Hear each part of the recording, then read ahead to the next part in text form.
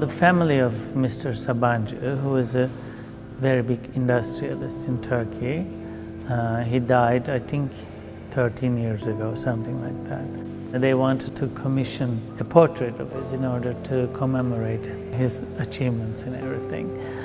And I reminded them that I'm not a painter and I cannot do anything like that, that I always work with people, you know, who are alive and who are talking in front of my camera and all that. 6 months later, they asked me again. At that stage, I had been thinking, how would I have done it and all that. Suddenly, I thought it would be very interesting to do a portrait with this subject missing from the portrait, and that yet it would still be working, you know, conceptually. When you really think about the portrait, it's not really about the physical features of the person, but what those physical features actually represent, and how do you frame the face, and how do you frame the person, you know. So I kind of went into that direction and thought, what makes Mr. Sabancı a truly loved leader, you know, in Turkey, and I thought the building blocks of this portrait should be the people, his workers, who actually made him who he is. The Sabancı Holding has many companies, and these are, most of them are the workers in the factories.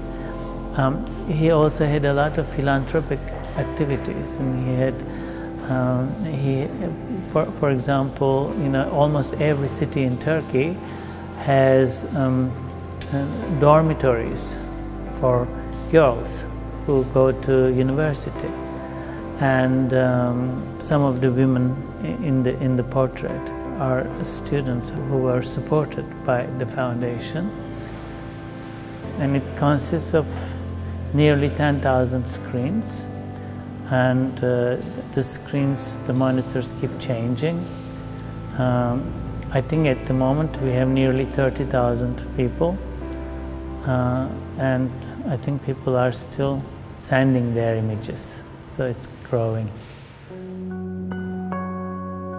I think for me the importance of the summer show is that, you know, when I walk in here, I am able to discover a lot of new voices and visions, and I think that is the nice thing about this show, and I think it's unique in that sense. You know, it's not being pretentious, which is the usual, you know, the etiquette of the art world. I like it, and I'm really glad that I participated in it. I'm not being diplomatic, and I'm the least diplomatic person you'll ever meet, so.